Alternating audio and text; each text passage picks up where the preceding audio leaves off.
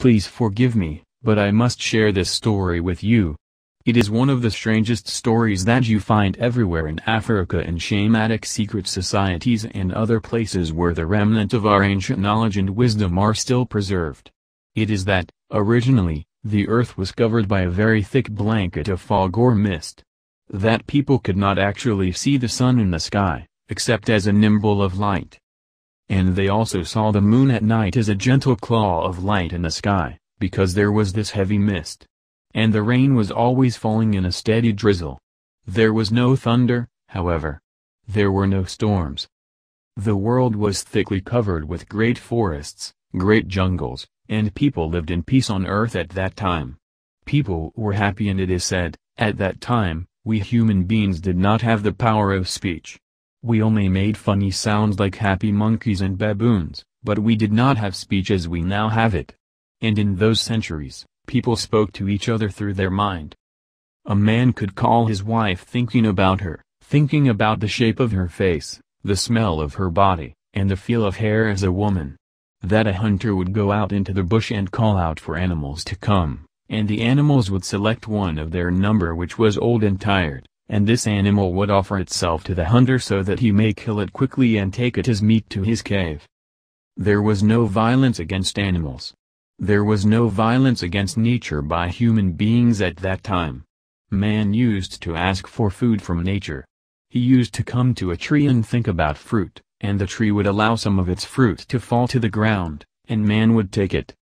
And then it is said, however, that when the Chitali came to earth, they arrived in terrible vessels which flew through the air, vessels which were shaped like great bowls and which made a terrible noise and a terrible fire in the sky. And the Chitali told human beings, whom they gathered together by force with whips of lightning, that they were great gods from the sky and that from now on they would receive a number of great gifts from the god. These so-called gods, who were like human beings, but very tall, with a long tail, and with terrible burning eyes, some of them had 2 eyes yellow, bright eyes, some had 3 eyes, the red, round eye being in the center of their forehead. These creatures then took away the great powers that human beings had. The power of speaking through the mind only. The power of moving objects with their mind only. The power of seeing into the future and into their past. The power to travel, spiritually, to different worlds. All of these great powers the Chitali took away from human beings, and they gave human beings a new power, now, the power of speech.